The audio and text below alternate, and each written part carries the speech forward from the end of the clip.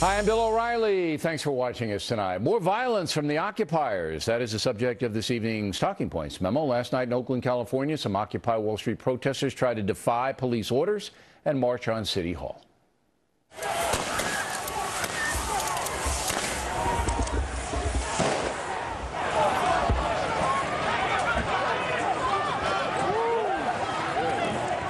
At least 5 protesters were arrested, several injured, along with 2 police officers who were also hurt.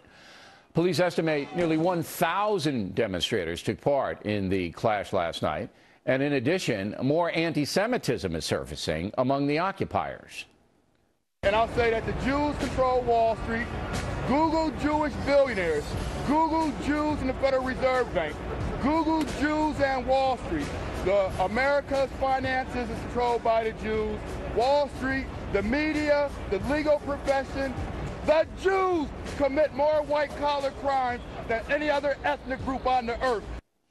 Now, in the face of that, a CBS News poll asked Americans, from what you've heard or read, do you generally agree or disagree with the views the Occupy Wall Street movement hold? 43% say they agree. 27% disagree. 30% unsure.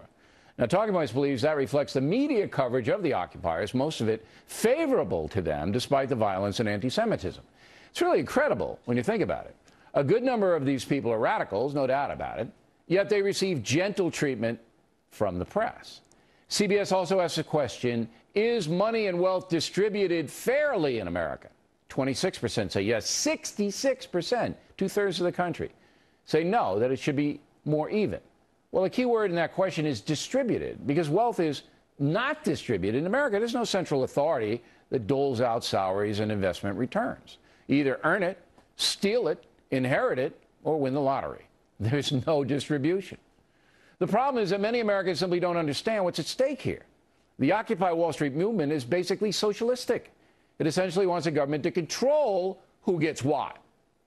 There's no question that capitalism isn't perfect or fair. Some people who get wealthy do so by exploiting workers. That's always happened. But the alternative is Cuba or Greece. Do Americans really want that? And who exactly are the bad guys here? Steve Jobs? He died holding $7 billion in assets. Is he a villain? Bill Gates, worth $59 billion. Is he a bad guy? How about old Warren Buffett, $39 billion on his sheet? Do we hate him?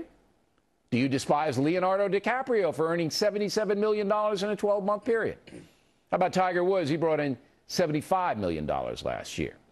Should these people be put in jail? Should the government go to their houses and take their stuff? The primary goal of the occupiers is to demonize capitalism. Again, most Americans don't understand that, but it's true, and it's right before our eyes.